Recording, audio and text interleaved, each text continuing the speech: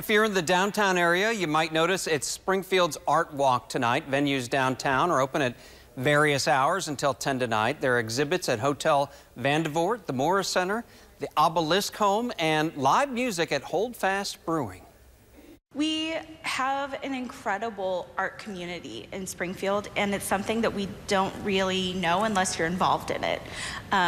But having events like this that are open to the public, that are free, it gives you the opportunity to go and see something that you may not see every day, and just kind of get that a little bit of culture.